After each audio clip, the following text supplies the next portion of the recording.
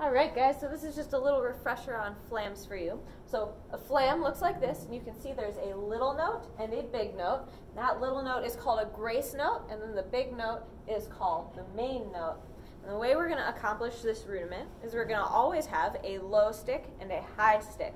So this low stick represents the middle note. This is going to be your grace note, and your high stick is your main note. And so the flam is named after whatever stick is your high stick. So since my right hand is up right now, this is going to be a right flam. If I looked like this, I would be all ready for a left flam.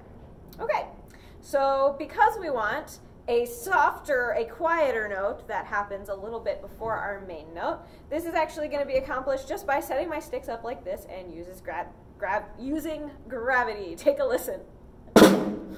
Alright, so it kind of sounds like one fat note. We don't want it too far apart. We don't want that two-note sound, right? We just want it to sound like one fat note. Now you'll notice after I play that flam, my hands are going to switch, right? So I'm immediately going to be ready for a flam on the opposite hand following that. Check it out. Alright, so my hands switched right away, and now I'm ready for a left flam. Let's go ahead and try a left flam. Notice my hands switch again, so I'm all ready for a right flam after that. I'll do some in a row for you. Now notice I really use my wrist for this motion, right? This isn't a very army rudiment. We're going to use our wrists like hinges and really try and prevent any extra like side to side motion. Here, watch a few more.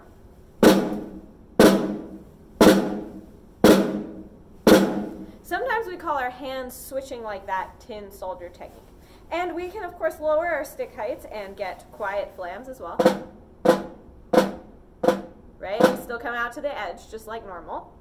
If you have a flam followed by a regular note, then your hands are still going to switch because we always want to be ready to alternate hands. So let's say I play a right-handed flam and then a left-handed regular note.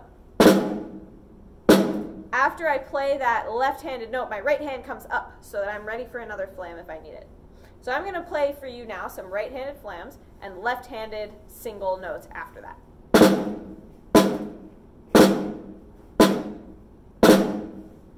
So you can see I'm always prepared for that opposite hand to happen. Check it out on the other hand. Left-handed flam, then right-handed note.